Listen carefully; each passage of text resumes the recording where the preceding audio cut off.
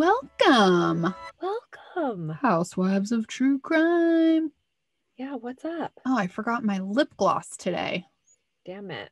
Damn it. What's up? Guess what? I have a little bit of some Southern hospitality to tell you that happened today.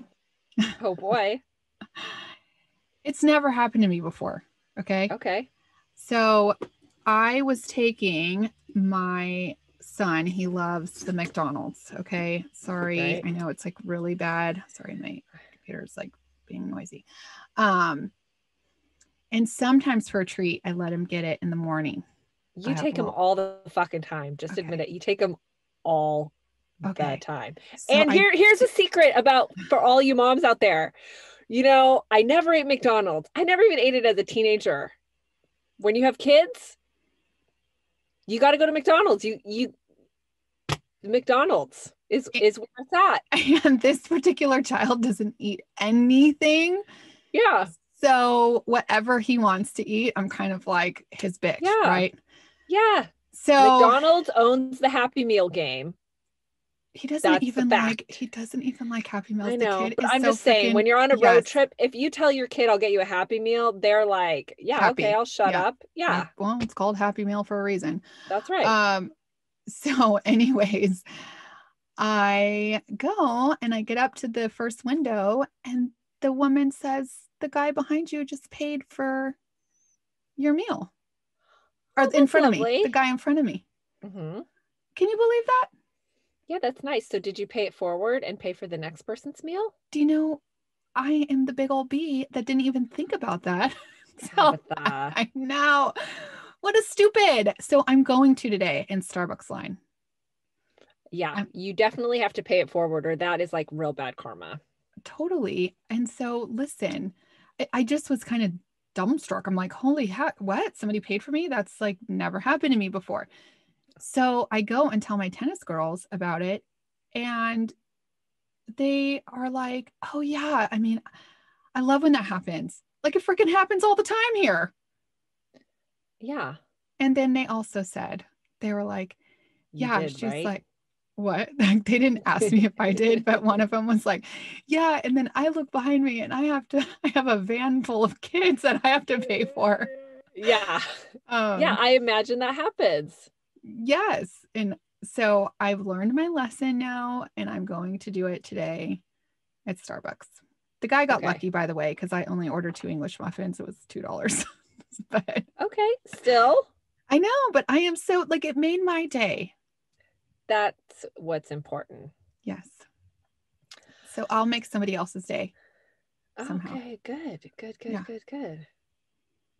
Well, I have spent all morning on the phone with the insurance company. My insurance company does not have record of my child that has been insured through them. They like dropped her. They have my other 2 kids, but one kid is missing. I kind of knew something was up a couple months ago. I went to go get her a prescription and the pharmacist was like, no, she's not, we don't have her. Blah. It was a whole thing. I ended up just, I had like 3 sick kids in the car. So I ended up just paying cash for the prescription. Yeah. But just recently I got informed I have to take my kids to the eye doctor. Oh, that's right.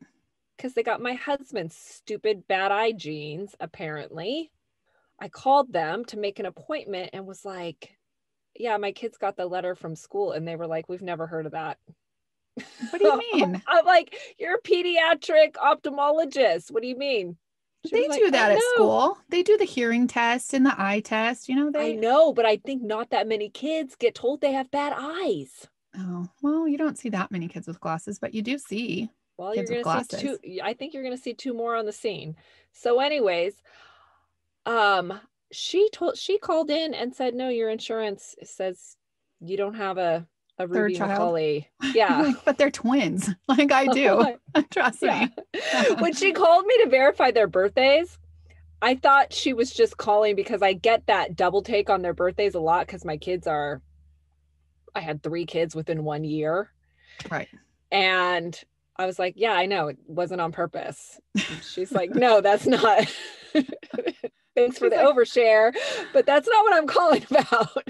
I'm like, oh, okay. Let me have that fun conversation with the insurance company. oh God, I hate that. You're probably on the phone all day. Oh, let me tell you, we got nowhere. Oh, that's also Yeah. really fun. Mm-hmm. Awesome. Mm-hmm. Yeah, I actually had an insurance call today also about my kids' dental insurance because they said I don't have any, but I do. But Yeah. I don't know why. It's not as easy as like your health insurance. I feel like you always carry that card around, or I do at least. Yeah. I have no idea about dental insurance. Like, every 6 months you have to use it. So, Yeah. anywho, You want to talk some crime? I do. Let's do it. All righty, Gretry. This week, I am taking you to the South because I just love the Southern hospitality. I love it. This case comes out of Arkansas, and it is also a listener suggestion and a Patreon member, Carla, that gave us the suggestion. What up, Carla? I love that name. Thank you, Carla. You have always loved that name. Yeah. And it is a very pretty name, and she spells it with a K. So I just love when names are spelled with K's because I think that they are more feminine. Except there's girls. That whole Carla Homolka thing. You know, she was a murderer. Oh, yes. That's a bad Carla with a K. But other than that, I think it says feisty and fun. I like that. Well, I hope that that's the read I get both on the name Carla with a K. Okay. All right. So let's just think that Carla, since she's also a Patreon member, she for sure is feisty and fun. Obviously, she's our people. Okay. Okay. So this particular crime comes out of Scott, Arkansas, which is a really rural town outside of Little Rock. Okay. In 2010, the population was only 72. Whoa. So I'm sure it's grown a little bit by now, but probably not that much. Doubled in size, a whopping 140. Yeah. And in 2014, when this crime came out, I'm sure it didn't grow that much. So also, fun fact is my stepdad lives in Little Rock, Arkansas. So shout out to Tim. Shout out, Tim. And it's also funny that we talk about real estate because this case actually involves a real estate agent. Beverly Carter was her name. She was a top performer in the area selling homes. I'm sure that she broadened past that little town of Scott because she had an office in North Little Rock. Okay. Beverly was the it girl in her office. She was beautiful with this smile that any orthodontist would kill for. Her billboards and posters were everywhere. And she's like that. Yeah, she's like that. Okay. You needed a house sold or bought, then you better be calling Beverly. That's what I'm saying. Mm-hmm. Houses are pretty reasonably priced. Can you imagine? You can get a big chunk of land, like a brand new build on 1.5 acres for now in 2021, $250,000. Wow. Sounds dreamy, actually. Yeah. Hot damn, right? Mm-hmm.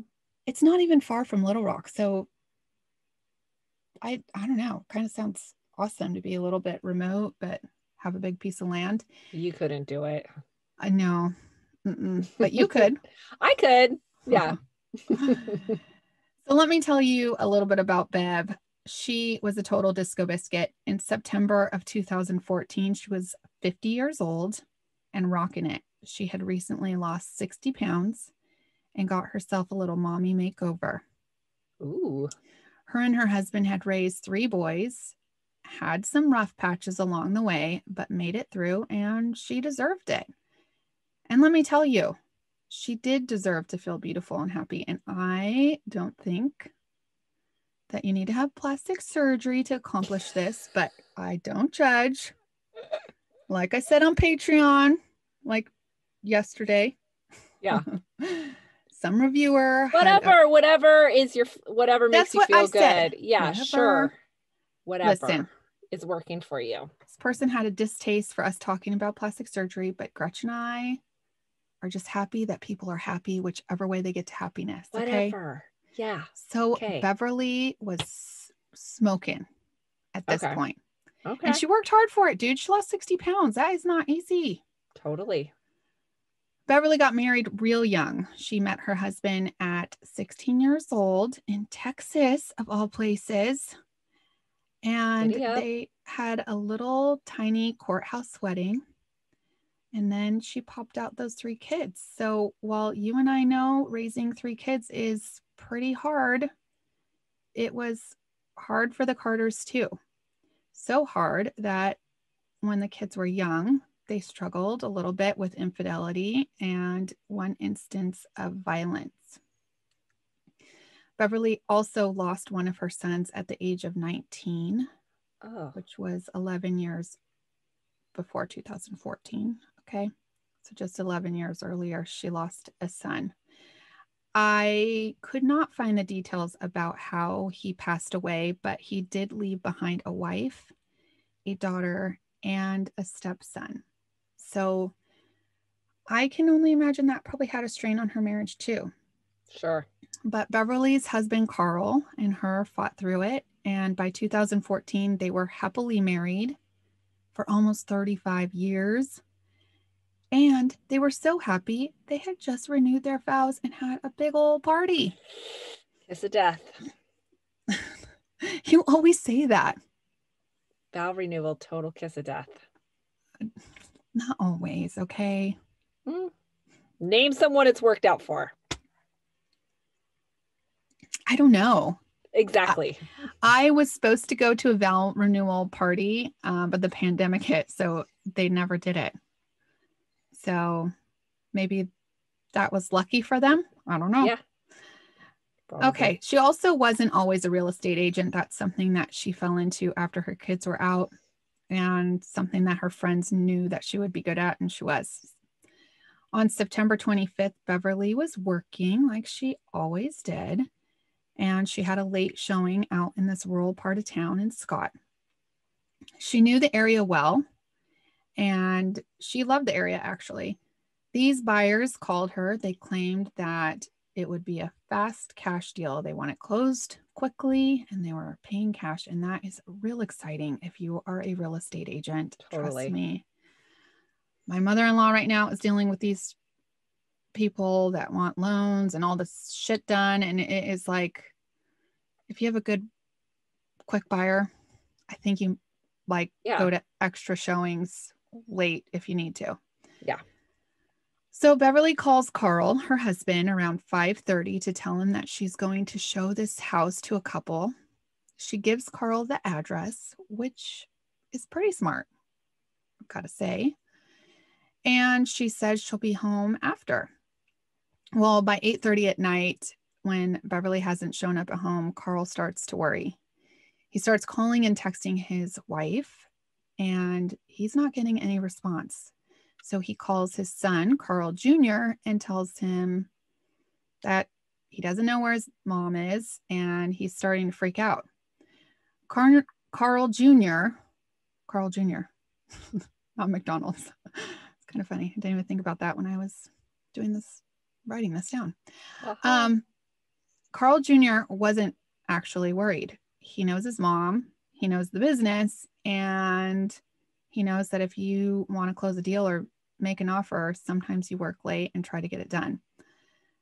But Carl Sr. just had a bad feeling. So he finally tells his son, I'm going to go drive by the house where she was showing, and has Carl Jr. drive by the office to see if his mom is there.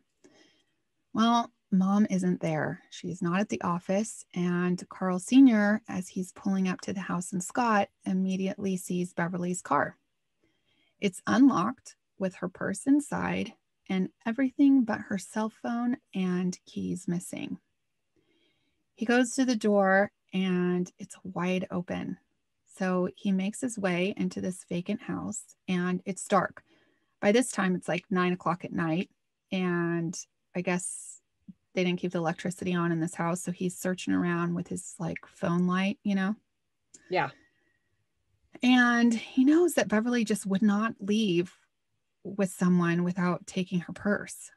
So Right. he's checking everywhere. He even goes in the attic of the house and nothing. So he starts flipping out. He calls the police. He calls his son. His son rushes over to the house to meet with the police. And as the police show up, they take their report. They question both Carls.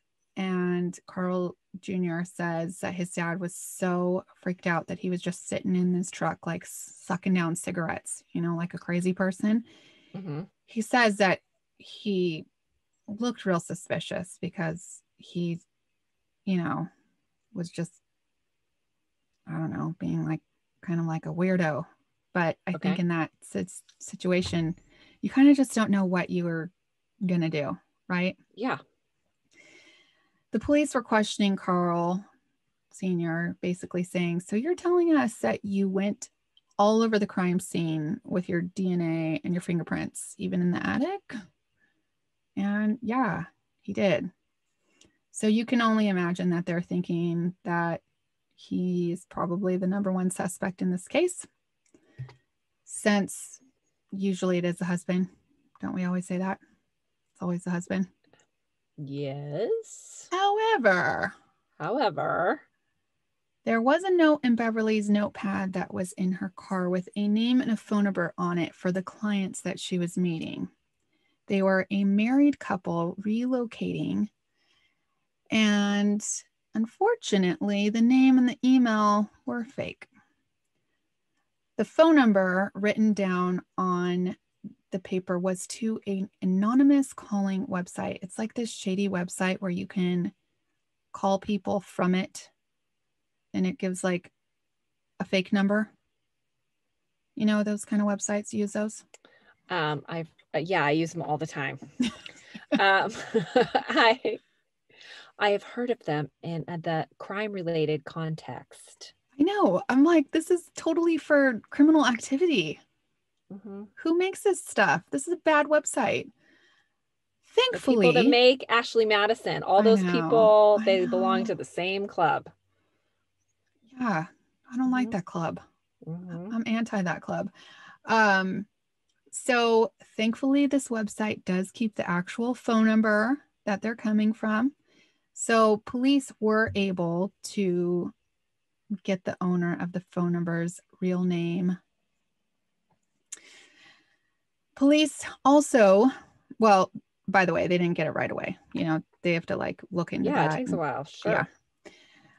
But they do right away start canvassing the neighborhood, trying to see if anybody saw Beverly or anyone else that could have been in the house. One neighbor actually did see a young male, white, dark, super short hair. He had his car pulled up backwards, rear facing, like the rear end facing the front door, which would explain also these weird tire marks on the grass that they found. At this point, also, the Carter family has told the whole real estate world, that their mom is missing. And the whole town of North Little Rock, Arkansas was on high alert. Agents were driving around everywhere looking for Beverly. They were passing out flyers. I mean, they really went all hands in to try to find her. In the middle of the night, Carl actually received a few text messages from Beverly's phone, but immediately they knew it wasn't her. One of them said, "Sorry, my phone was dead." And another one said, "Still out having drinks." But Beverly didn't drink. So that was real uncharacteristic of her. And her husband was like, he knew that wasn't really coming from her. Yeah, it's weird, right? Yeah. Agents started canvassing the area. And everybody was just like, how could she just disappear? And who the heck was this couple that she showed the house to? Her husband gave a statement on the news begging for his wife back, just asked the person to drive by, drop her off on the sidewalk, and just keep driving. Police at the time, they were working behind the scenes. Just a couple days after Beverly went missing, they started staking out the name of the person that called from that fake number. His name was Aaron Lewis of Jackson, Arkansas. The investigators decided to go to his house to see if he matched the description of that the neighbor had given them. And sure enough, when he walked out of his house, perfect match. Dark shaved head, white guy, young looking. Aaron jumped into his car and noticed the detectives right away and started to freak out. So he peeled out and took off fast. The detectives trailed him, turning a corner. And when they turned the corner, Aaron had crashed his car and he was pretty injured. Mm-hmm. But they couldn't arrest him because they don't have an arrest warrant. Oh. So they escort him to the hospital. And I'm sure at this time they're trying to get an arrest warrant while he's, being treated at the hospital. Yeah. And so Aaron goes to get a CT scan and decided it was safer for him to run than to actually get help for his injuries. Geez. So he jets out of the hospital, leaving the investigators in the dust. But he also put himself as the number one suspect in this kidnapping of Beverly. So local news reporters immediately put out Aaron's picture, his name, and say that they are looking for Aaron Lewis as the number one suspect in the missing persons case of Beverly Carter. Thankfully, a resident had his eyes peeled when he looked out his office window and saw a man matching this description. This resident guy sees Aaron at a bus stop, and he's like, I'm going to go and, scope him out. So he goes up there, asks Aaron about the bus times, sees that Aaron was nervous and weirded out. He starts walking away, Aaron does. And this guy follows him, calls 911, stays close to where Aaron is until the cops came. I mean, this guy's like... That's excellent work. I think so also. So Aaron was found hiding in an office closet in some apartment building. And they arrested him and questioned him. And he was pretty forthcoming. He says, yep, he kidnapped Beverly with another guy for money. At one point, he even told a reporter when he was walking by, like, why did you do it? He says, because she was working alone and was a rich broker. A police officer also testified that Aaron had discussed the kidnapping in his car, in his cop car. When you told me the thing about she's there alone, Yeah, that does give me like a little, that makes me cringe. Like, I don't know, likey a woman in a vacant house showing it to random people, really any time of the day, but especially at night, like dusk or whatever. It's like yeah, well, it still was early, 5:30 September. We're in September now. Like, it still isn't totally dark. So I'm sure she thought it was okay, but she didn't do a couple things. Like, which I noticed that they do now. It's like they always ask you for some sort of like bank statement, or like they want to no show. tab. They don't. That's when you're looking at fancy houses. I think they do. I've You don't looked think at a so? lot of houses. Yeah, I'm sure. I roll into, there's an open house on my street right now. I just rolled through. Yeah. Okay. Well, I think that, I don't know. I think that maybe you should get at least somebody's ID, like a copy of their driver's license, right? There's got to be some sort of vetting. We'll get to that in a minute. Okay. So, cops look into this look into his accomplice, and they found the guy that he was talking about, one of his friends. And the guy, and I don't even want to say his name because he didn't do it. He was out of town. And I don't know, Aaron was just trying to drag him down with him. Weird. What they did find, though, was that Aaron had a lot of communication with his wife, and she seemed to have a lot of knowledge as to what happened to Beverly.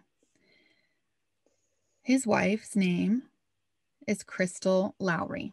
So basically, these two pieces of shit, Aaron Lewis and Crystal Lowry, decided they wanted to kidnap someone to get ransom or some money out of their bank account. They decided a realtor was a good pick because they work alone, drive fancy cars, and seem to make a lot of money. The funny thing is that, of course, it can be true, but it's not necessarily true. You know, actually, from the real estate agents that I know, first of all, you have to drive a nice car because you're driving around people. So it's like a business expense. So Totally. it's probably leased, and it's just a business expense. Second of all, yeah, they're rich for like a month. And then they don't sell a house for 3 months, and then they're back to, being po. This is true. It's an up and down, unless you're like selling on Sunset, I mean, your commission has got to last a while, and they hustle. I know. Who wants to be out there schlepping houses on the weekends?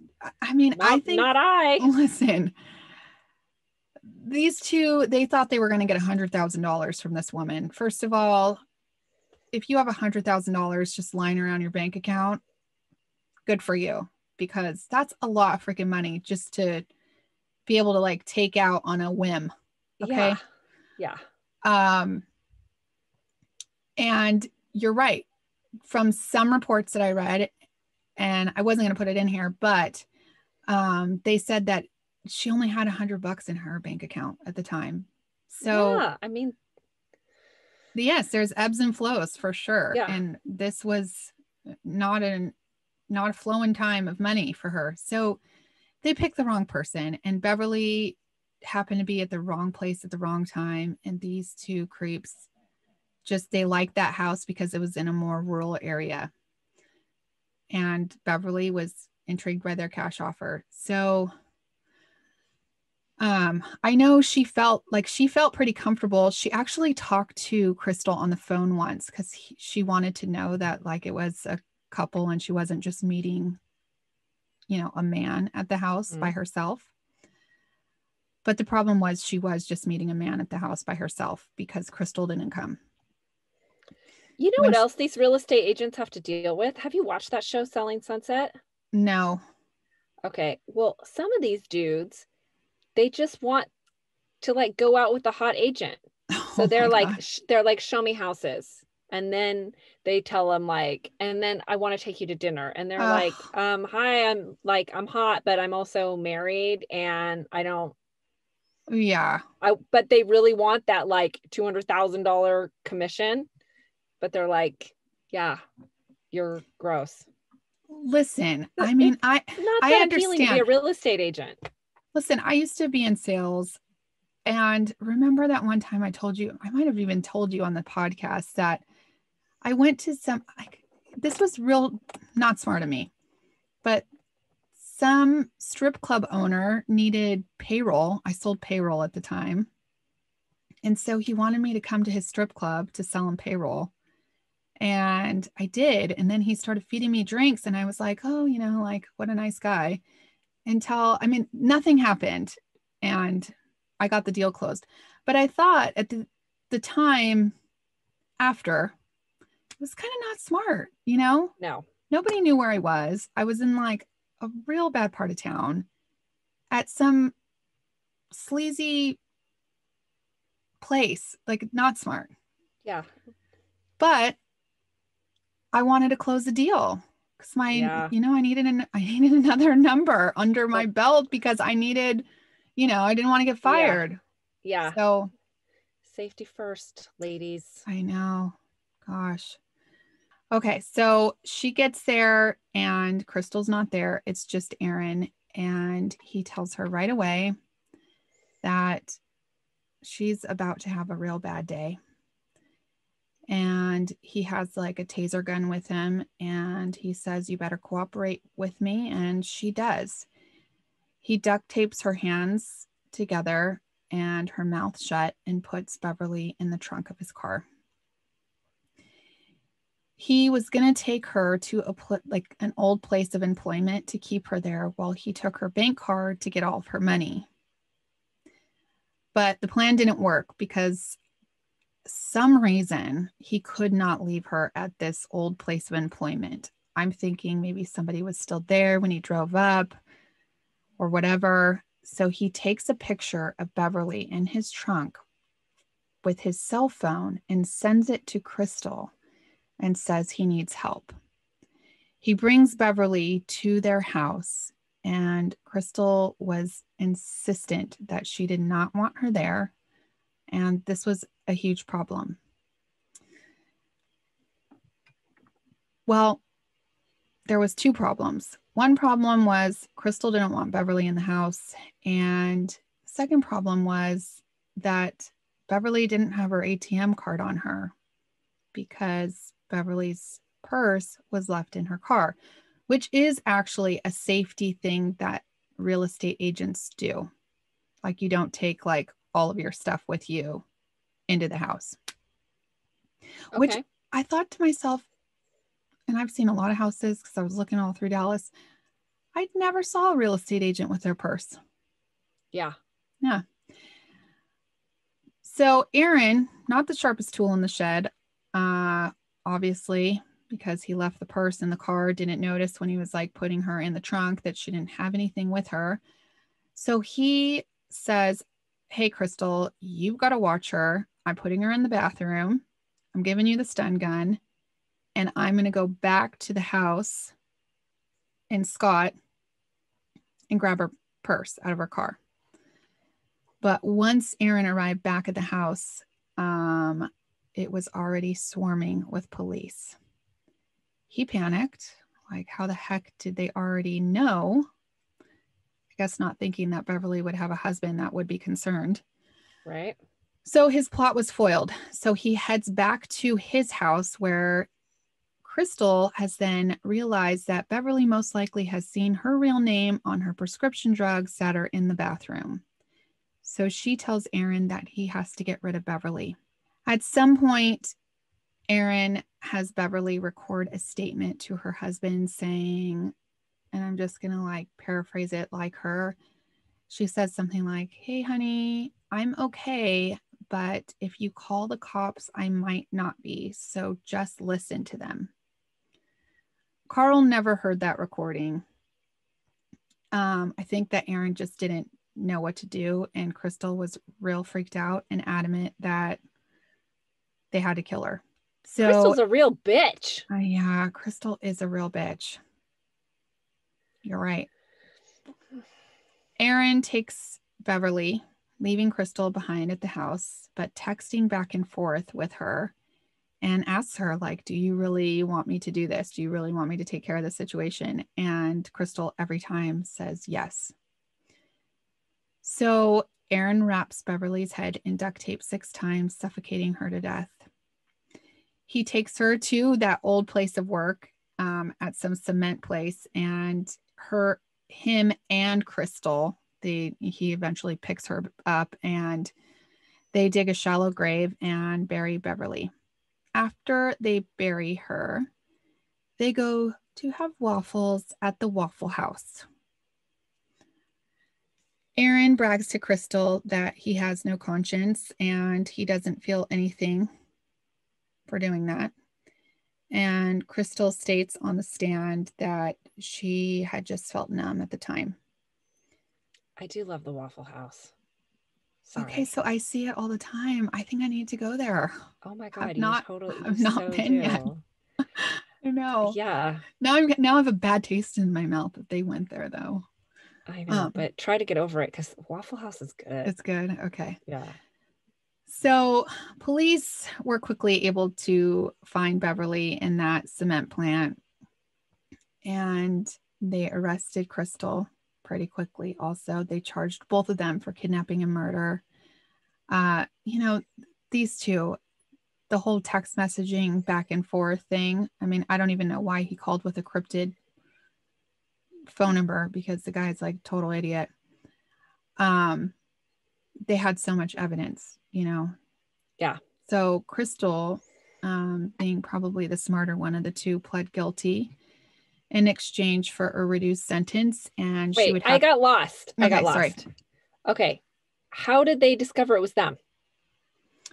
Because of remember that fake number that came from that website? They were able to get in touch with that website and get the real number. Okay, right? but how did they apprehend them? They apprehended the guy when he was running from, you remember the guy at the bus stop saw him? Yeah. Oh, he's been locked up. Okay. He's been locked up. They get his cell phone. They see the exchanges going back and forth with him and Crystal. Then they know that his wife is in on it. So getting her was pretty easy. It was like, okay, sorry, I'm on restricted calories. My brain is not firing on all circuits today. Arresting her for the review. Yeah, arresting her was no big deal. And she pled guilty in exchange for a reduced sentence, and she would have to testify against her husband. So Crystal got 30-year sentence with the possibility of parole. And I will get back to her in 1 minute. But I do think she did the right thing by pleading guilty.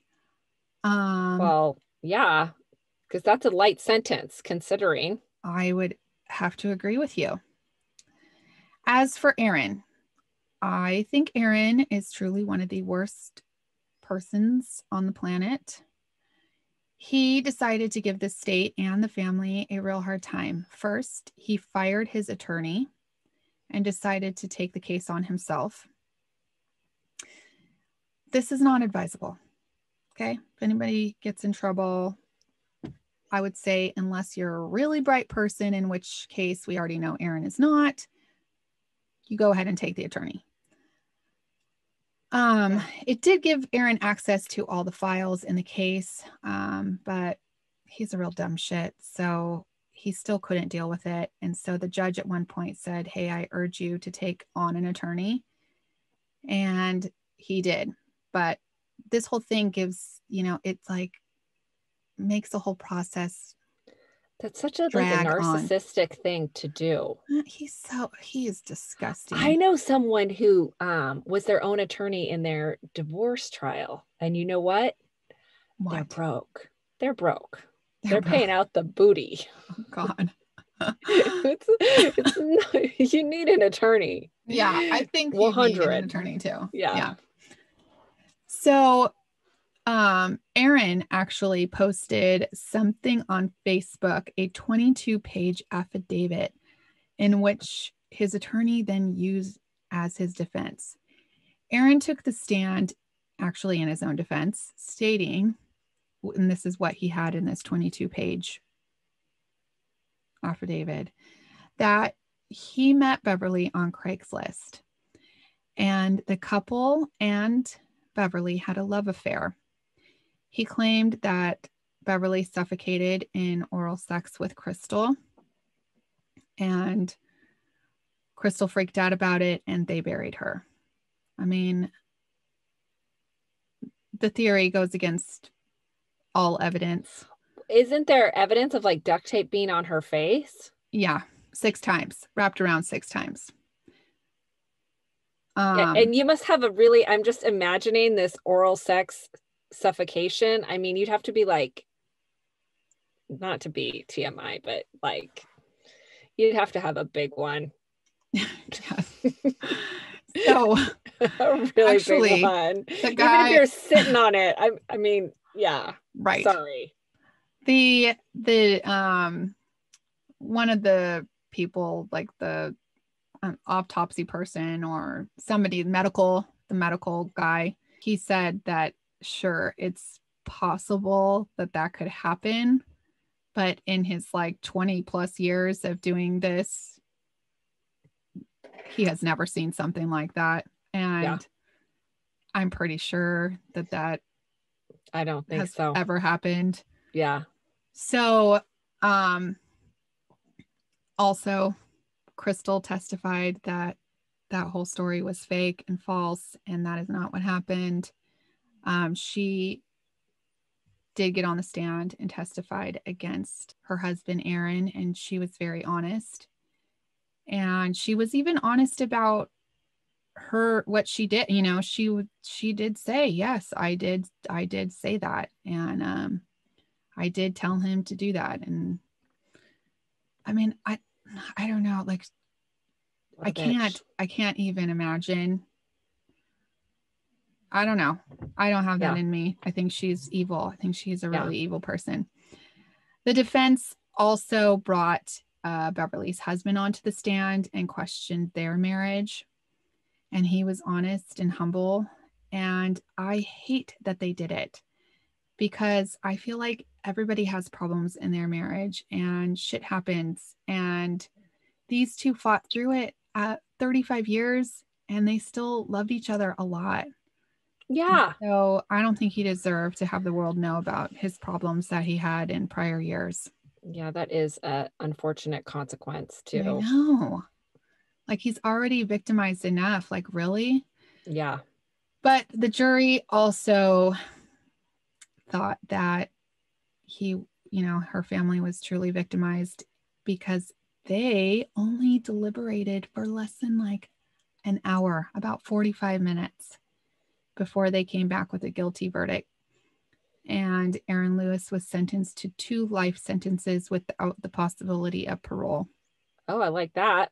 They did ask the family if they wanted to go and pursue the death penalty, but Beverly's son said that the prosecution kind of went through like what that really looks like for a family. And, it's a lot. Yeah. And so they just decided no. Yeah. I looked Aaron up. He is still rotting away in prison. He also has decided to be a total dickhead in prison. His rap sheet is long. He gets in trouble all the time. Like, all the time. Like on this Arkansas thing, it says like what their violations are. Yeah. Like stealing, trafficking. I was like, what does trafficking mean? I don't really know what that means. What's he trafficking? It means he's like moving drugs or something. Oh. Bringing in the contraband. Yep. Right. Threatening violence on people, threatening violence on the staff, and the list goes on for this douchebag. As for Crystal, let me get back to her. As of last March 2020, Crystal wrote to the governor asking for clemency. She handwrote a 4-page letter saying how she regrets who she was when she got into prison, and she is not the same person now. She has found God and could do more good for the world outside of jail than in her jail cell. She says she is stronger in character and morality. But the governor, like myself, must think that the 30-year sentence is probably good for her. I do appreciate her becoming a better person, and I hope once she is released, she does do good for the world. But dude, if she took my mother for whatever she thought, I want to see her. You do the crime, you do the time, boo. Yeah. Also, I'm not so sure I believe a letter. I mean, I just don't think a leopard changes its spots that easily. I mean, for a woman to be like so calculated about, it's not like it happened in the moment. They planned this shit out. They didn't bad plan... person. Yeah, but they planned on kidnapping her. Yeah. They planned on taking her money. I mean, I know, that's a bad person. They're bad people. That's a bad person. Yes, yeah. They are bad people. And then she's the one that had the thought that we got to get rid of her. So yes, she's a bad person. Yeah. So Beverly's son, Carl's Jr., has done a lot of good. He has spoken out about his mother's murder. And you know what he also did? Dude, he thanked Crystal as he left the courtroom, because he knew that she's a big part of why Aaron got convicted. Right. Because let me tell you something else. So they found Beverly's hair and DNA on they found her hair in his trunk of his car, and they found DNA on the duct tape.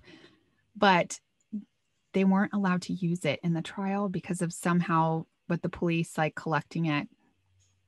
It's contaminated or something. How? Yes. Okay. Yeah. So they really did need Crystal to tell the story. And so although Carl says she's an evil person, he did thank her for at least stepping up and doing that. Also, he has started a foundation called the Beverly Carter Foundation, where he travels around the country educating agents how to protect themselves in their field. So he could probably tell you all about how to be more selective on your people you let in the house. You know what also is a good thing is like now there's so many cameras, right? Like everybody has a Ring doorbell, I feel like. That's right. So anyways, check out his foundation and consider donating in Beverly's honor if you would like. It's beverlycarterfoundation.org. Sweet. And that's a WAP on Beverly, on Bev. Unfortunate. Yeah. Sad. Do we have any shout outs or anything? Yeah, we do. My butt has fallen asleep sitting on this floor. Every time. I can't wait to get your little studio digs. Oh my God. I am like, you guys, I don't even think you understand. Here, that's my drink that I'm drinking. There's some shoes. Cute, right? There's my clothes. And my ass is sitting on my floor. I can't show you because my computer will fall. If you want to check it out, it's on YouTube, HWTC on the tube. Okay, you guys. Also, you guys, my cat, update on my cat. We're giving her the steroids and she is eating treats like a mad woman. I have almost gone through like a gallon of treats. Like, yeah, she wasn't eating anything before, remember? Yeah. So all she does now is whine for treats. I give her like, I'm feeding her so many treats that I want her to die like a happy treated cat. That cat. Thank you. Please remember that when I'm knocking on death's door. Do you want me to? I want creme brulee and caviar until I explode. 100%. I will do that for you. I hope it's not for a very, very, very long time, but I will definitely do that. Okay. Lydia Christian, thank you so much for your shout out. She posted on her thing. Also, Claire Walker, thank you so much. Nan Govin, thank you so much. And I think that's all for this week. If you guys love us, give us a shout out on Instagram or Facebook. Also, if you want to hear more of us, we are on patreon.com/Housewives of True Crime. And follow us on Facebook. Follow our group, Housewives of True Crime group. Type in that whole thing, even with the group name. Oh, listen, I have a shout out. Oh, please give it to me. Okay, I'm gonna give it to you hard. Because you said you got something, somebody made your day. Someone made my day. A new listener sent me a message this morning and was like, I just had to write you. And I was like, thank you for not telling me I'm an asshole. That is greatly appreciated. What did they tell you? Instead of being an asshole. I just think you guys are great. Something like that. Anyways, her name is Carrie L. Okay. So thanks for a little bit of sunshine. Yeah, that is so nice. Welcome. Hey, I think I'll tell you something else on Patreon. Actually, I was going to tell you now, but I think that you guys, juicy. Save it juicy. For Patreon. Okay. Well, you know, there's some things that we just save for Patreon that we don't want. I don't know. It's like a little bit. It's a little extra. Okay. Okay, so I'm going to save that for Thursday's Patreon. Okay. I better be good, right? I'm giving everybody a little. There. Anyways, I hope you guys have a fabulous week. It's Labor Day. Oh my today, God. Yeah. when this comes out. Yeah. So you guys all are probably in labor. Not in labor. But you know what this does mean for me? I can What? start decorating for Halloween tomorrow. Dude, me too. Right? Did you see the little skeletons I got? I posted it on the page. No, I didn't see. A I've been picture. so Oh, busy oh today. my I God. could not do anything else. By the way, I went to my kids' school, like back to school, where they tell you all the stuff that they're supposed to be doing. Mm-hmm. My kid's not doing any of it.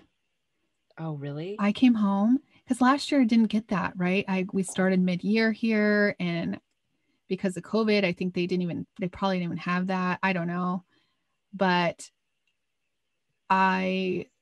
we had some tears last night because I was like, we are playing a lot of Fortnite and we are not doing all this stuff that they are telling us that you should be doing every day. Oh, yeah. Yeah. Yeah, that's rough. Dude, I just got an email that my kid's back to school night is going to be virtual. Ugh. Yeah. See, I don't think you get the full experience when it's virtual. Well, I want to meet the teacher. I want, I I want them to like I know. see me, and I'm like, I'm sorry, but riddle me this. My kid's school threw a luau that was packed. Okay. Millions of kids running around and families, but we can't have back to school night. It's just the parents. Like we can't fashion some way to just have the teacher meet us all outside. Okay. So let me tell you something. I think that the teachers are more scared of the parents than they are of the kids because there was a bunch of teachers that decided not to come to back to school night here. And they were like, we're just going to send you our syllabus virtually. And one of my kids' teachers quit on Monday. Oh my gosh. And let me tell you something else. I could tell that they were very uneasy with the parents. Funny thing is I went to what do you call it? Like I did the spirit shop. I sold some stuff at school. And I was more scared of the kids than the parents. So I'm like, I have the opposite effect. I just wish, I think there's solutions. Like, how about you just ask only one parent come? So that already reduces the number of people. And then maybe have 2 back to school nights. So it's like broken up into a small group. So it's only like 10 people at a time, hold it outside. I just think there's like solutions because the virtual thing is bullshit. Listen, I'm sorry that you're still in California because sometimes I feel like they have really gone off the deep end in common sense. Okay. Yeah. The common sense has floated out the window in so many ways these days. So what are you gonna do? My other son, I didn't even get the one that goes to the private school. I don't even think we have a back to school night. No, and we also had a carnival. So go figure. I don't know. Anyways, clink, clink, everybody. Okay. Clink, clink.